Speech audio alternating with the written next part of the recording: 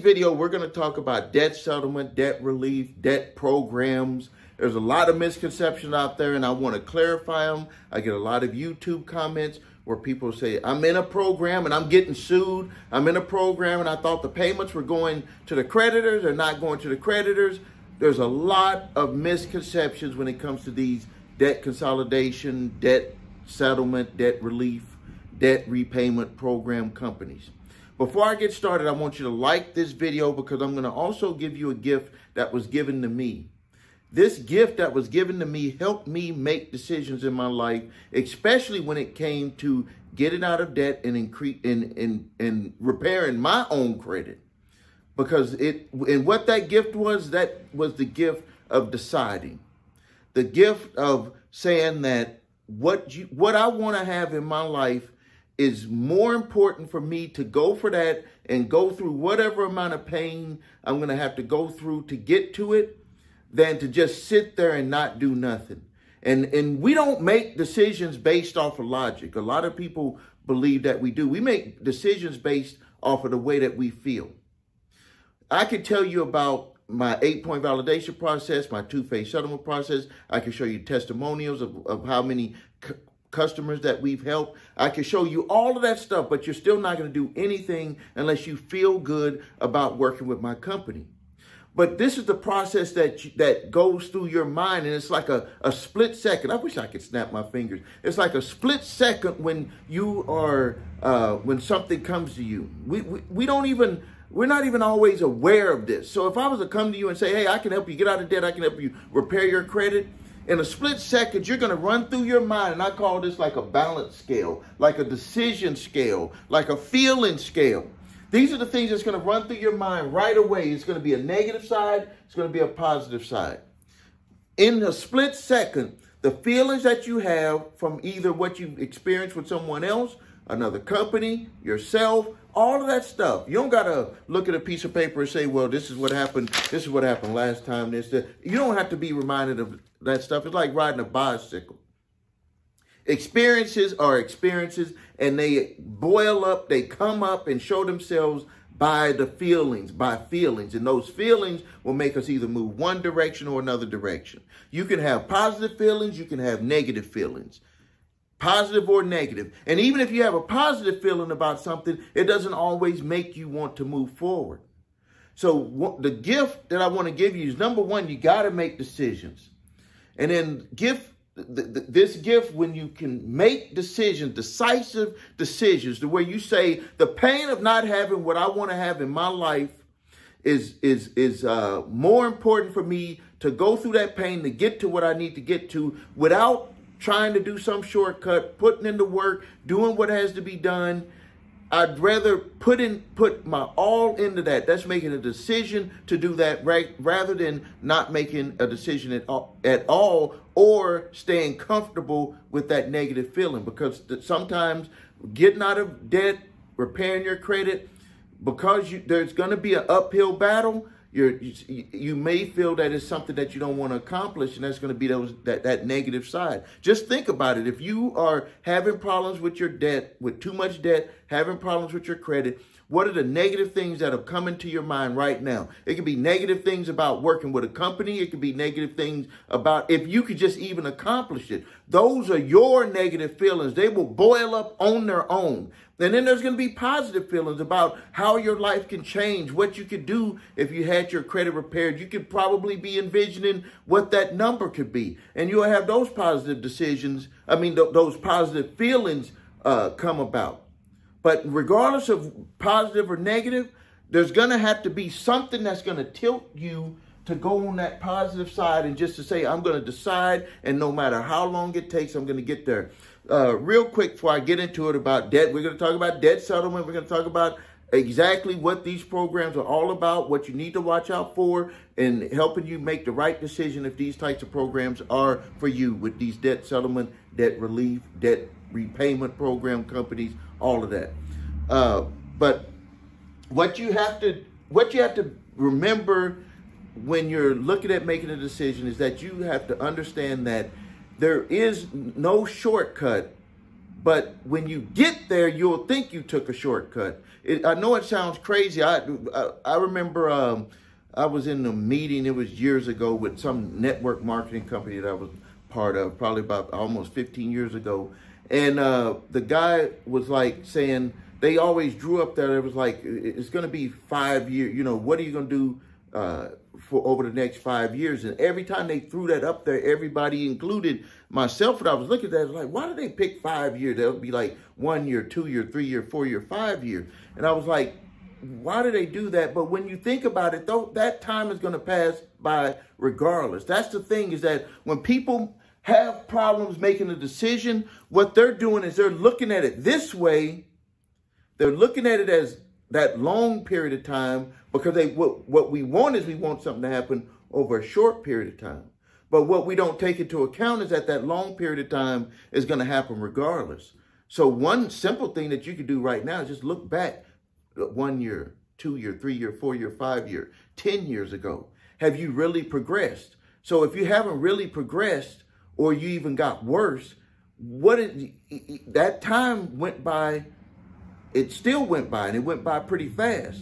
So don't think about it, repairing your credit or getting out of debt. Don't look at it as a time type thing to where that you're going to base your whole decision based on that. You need to base your decision based on, you want to get the right feelings inside of you that you're going to accomplish it regardless of what period of time it's going to take. Because when that period of time comes, you're going to think that period of time was short, because you're not going to be going through the pain of what you were going through at the time that you had too much debt or bad credit.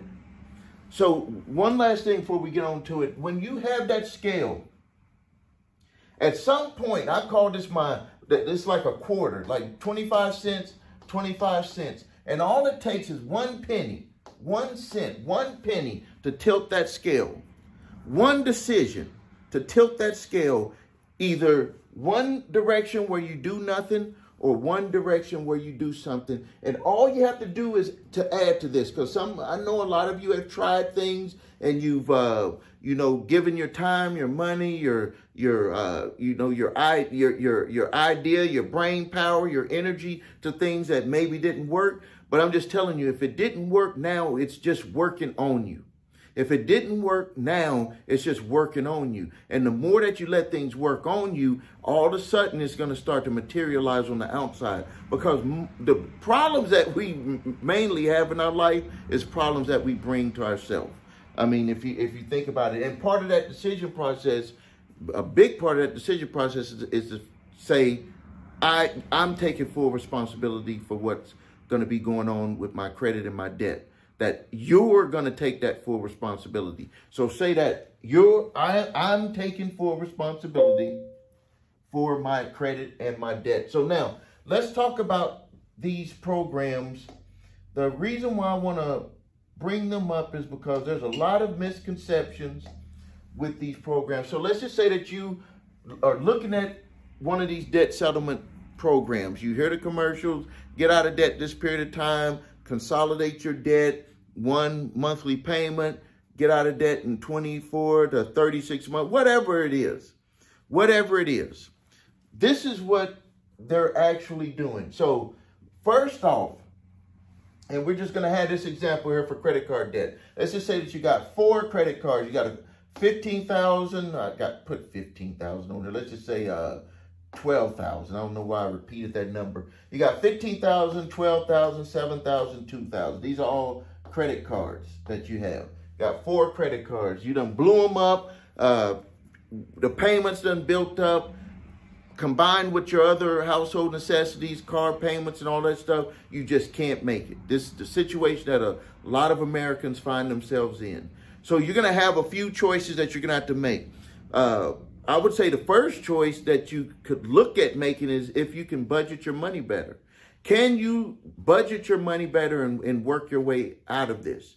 If you can't budget your money better, the next option that everybody is looking at, and it's part of the option is what you actually do on your own, is that you just stop paying people.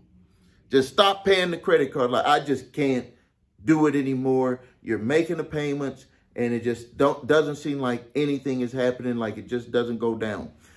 I'm here to tell you, And I've seen this for myself, and I've seen this for other employees that work for my other companies that are being garnished. It will go down.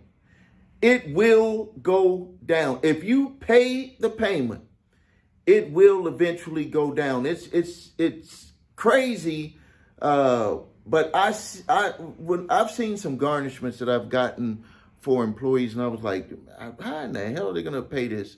I remember there was one garnishment that was $2.38. This is no lie, for an employee that I have with another company. $2.38. And I forget the amount. I think it was probably maybe $600-700. I don't know. It wasn't huge, but $2.38. I was like, you're gonna be paying on this forever. You know what? The other day when I was looking at the list of the garnishments that I had to sign off on, that person has almost paid that off. That garnishment is almost paid off. And so I was thinking to myself, really, if you just allow, like, if you have option number one, where it's just like, I'm just going to get myself, I'm going to buckle down, I'm going to discipline myself, I'm going to figure out a plan, a strategy to pay this stuff off. It can work, but you do got to have the income, but it can work. If you can pay on the debt and not add to the debt, that's the secret.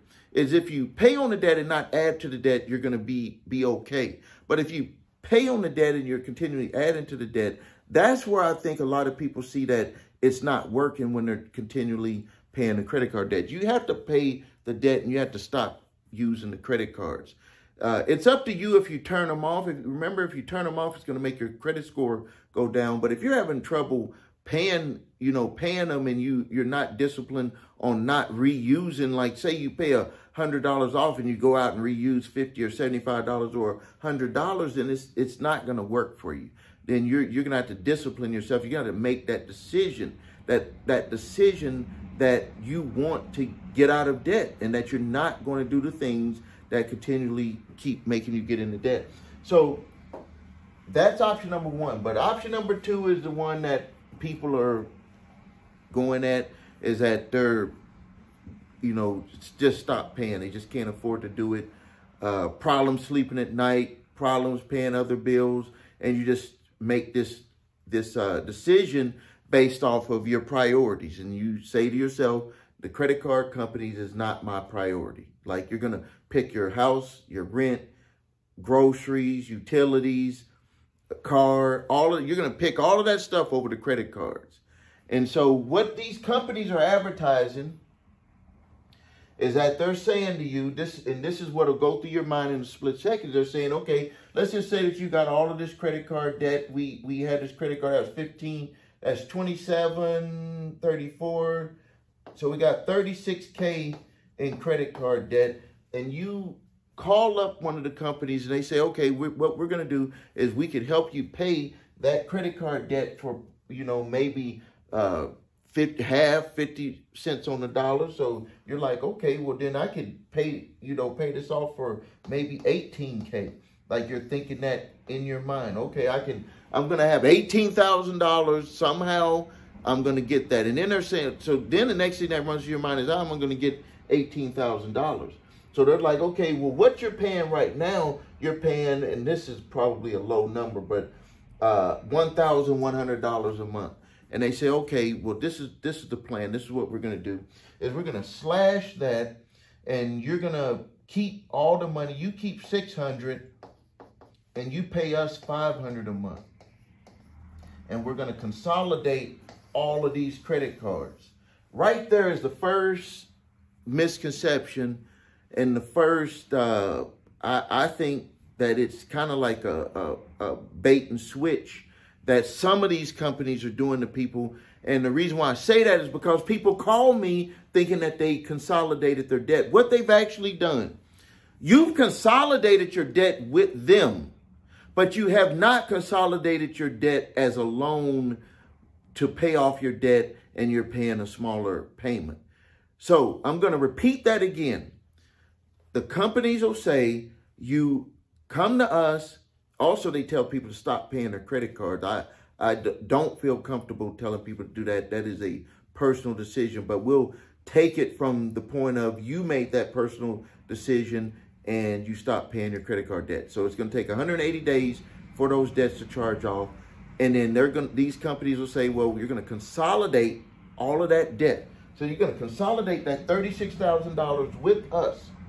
And you're going to have one low monthly payment. And we're going to try to settle all of your debt for $18,000. So I'm going to say this again. I'm going to say this again. Pay attention to how you feel. Pay attention to what you're understanding from what I'm saying, because this is going to help you to make the right decision. You call up the company. They tell you stop paying your credit cards, or you've already made that decision to stop paying your credit cards. It's going to take 180 days for those credit cards to charge off. They might or may not. They may or may not tell you that part. That doesn't matter for this example here. And then they're going to say that we can help you pay off that $36,000 in credit card debt, maybe for $18,000. And because you're consolidating with us, you're not going to have to pay the $1,100. You're going to pay $600, and you're going to pay keep $600 to yourself and only pay us $500. So how do you feel? Right instantly, you're like, okay, relief. Maybe I can get rid of this debt for half of what I owe. That's instant relief. The feeling, that's a feeling. That's a feeling. I'm going to say it again. That's a feeling. The next one is you're only going to have to pay them $500 a month. You're saying to yourself, I'm keeping that additional money if you were even paying out that money. If you had stopped making that decision to pay before that, then you're, whatever amount you're going to save is what you're going to save. But let's just say that you pay them $500. Now you're thinking, because of what they said, loan is consolidated. They said the loan was consolidated. The loan is not actually consolidated. So what they're actually doing is they're consolidating the debt that you have under their program. So all of the debts are going to be listed under their programs. And this is a legit thing that they do. They consolidate all of the debt into their program. Now, the next thing, if it's a consolidation loan, you would know it's a consolidation loan because all of your debt would be paid, and then you would just be paying one small payment or a lower payment towards all your debt. It would just open up all of those cards. You wouldn't even have to close those accounts, but I would recommend that you close the majority of them, regardless if your credit score goes down, because you don't want to find yourself in that situation again. So you're consolidating with them. So I'm going to say that again. You're consolidating your loans with them, the loans that you have, not the actual loan itself. You're just putting them into a program where they're all consolidated and you're paying them $500 a month. That $500 a month is going into an escrow account. That $500 a month is going into an escrow account. With that $500 a month going into an escrow account, they want to let that build up so they can start approaching those creditors from the money that's built up to do settlements. When they do those settlements, there's going to be a fee, but I'll get to that later. So the next thing that you need to understand with them is that you're consolidating with them and there is no contract with your creditors.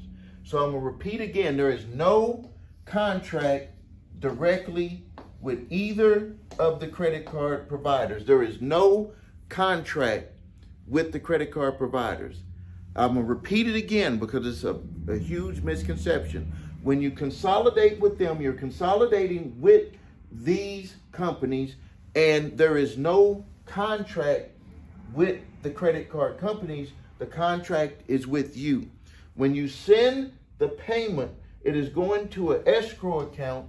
The payments are not going to any of the creditors. So even if they say that they can settle your debt for 50 cents on the dollar, and you're making payments of $500 a month to the debt settlement company, zero. You can take that to the bank. Zero of your $500 is going to your credit card debt. It's going into an escrow account. Again, I'm going to repeat. And you might be saying, well, Steve, why are you repeating this over and over? Because these are the questions and the misconceptions that people continually to have over and over and over again. And it's because the feeling of being able to only have to pay half of the debt or maybe less, and keeping the $600 and the $500 that is going to them when they think that the debt is being consolidated, that feeling is making people not understand what they're actually signing up for. So 0%, $0 of the $500 that you're paying is going to those credit card debts. Zero. What they're going to do is they're going to allow that to build up. So let's just say with the smaller one here, for 2 months, you did 2 months of payments. They approached this company. This company said, we'll take $1,000 to settle that debt for less. The company, what they're going to do, that gets into this here. So you got $1,000 you paid for 2 months. And they say, well, we would settle this account for $1,000 to make it simple. This company that you signed up for would tell you, okay, we got this settlement for that amount, but we have a 20 to 25% fee on top of that. And the way that they charge their fees is not based on the $1,000 settlement. They base their fee based on the gross amount, the $2,000 settlement. So they're going to charge 20 to 25% on top of the work that they're doing. And they got to get paid. These companies spend a lot of money for advertising. They spend a lot of money for employees to sit there and explain these programs and sign people up. They have to make that money. So again, I'm going to repeat it again. They make a settlement with the credit card company. You've made 2 monthly payments of $500. This company raised their hand and said, hey, we'll go ahead and settle it for 50 cents on the dollar for $1,000. The company is going to charge you a 20 to 25% fee on top of settling that debt. That's the way that they work. And they're going to do that for each one of these debts. That's the way that they're going to do it. They're going to charge a 20 to 25% fee. So some people have worked these programs and they would say to me, Steve, I've paid into these programs for a year or 2 years, maybe even 3 years. Yes, they did settle the debt, but every time when they settled the debt, and when I add up how much money I had that I've been putting in, it just didn't equal out, because it was like I should have settled more of the debt because I put in more money. The reason why is because every time they do the settlement, they take out, they're going to charge a fee for it.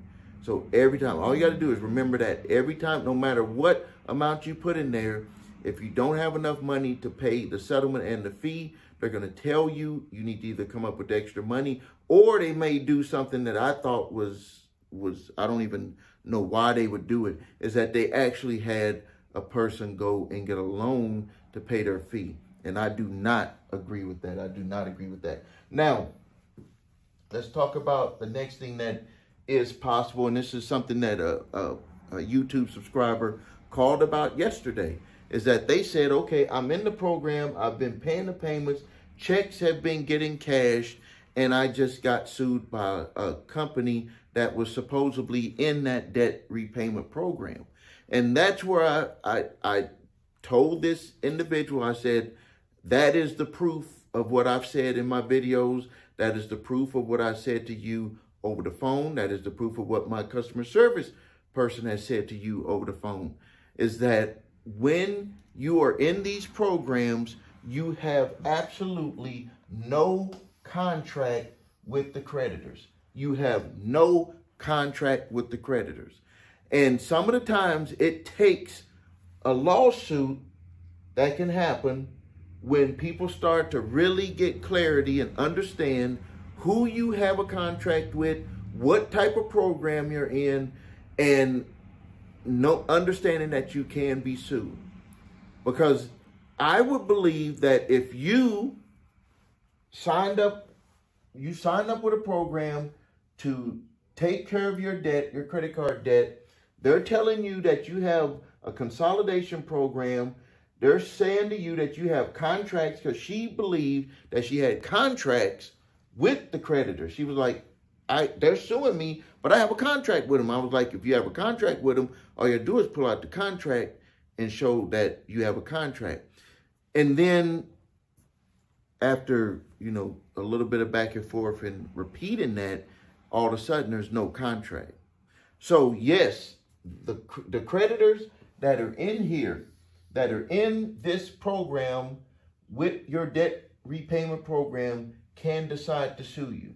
So this creditor, this one, I got all these red marks on here, but any of those creditors, it is up to them to sue if they want to sue. It is up to them to accept what they want to accept for the payoff, and it is up to them if they want to ultimately sell your debt to a debt collector and have a debt collector deal with it. And that's going to mainly depend on the credit card company that you're dealing with. Some of them sue and go after people themselves. Some of them mainly just sell off the debt and just don't want to deal with it. That's just the way some of them are just not in the business of doing that. So if you have questions about this, go to my live chat or put the comments inside of the comment section.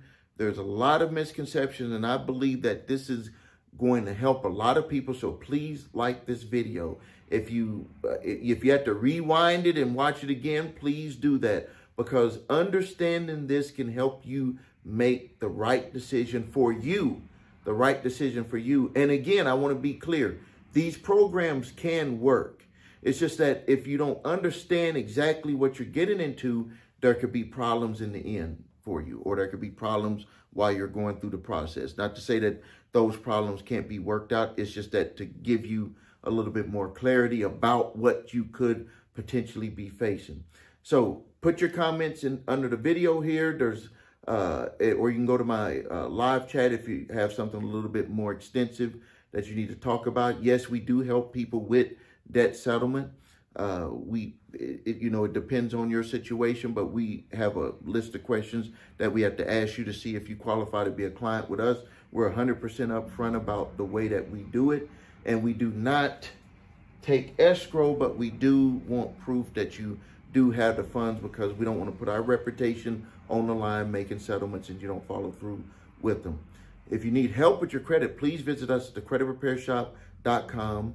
Watch the video, What Makes Us Different, 60 my 8-point validation process, my 2-phase settlement process. If you need your credit reports and scores, go to the website your3scores.com to grab your TransUnion, Equifax, Experian credit reports, and all 3 scores. If you have debt collectors coming after you early in the game, grab my 3-pack of letters. Statute of limitations letter for debt that is past the legal statute of limitations. I give you a letter that you can utilize to stop debt collectors who are trying to collect debt from you that legally cannot be collected.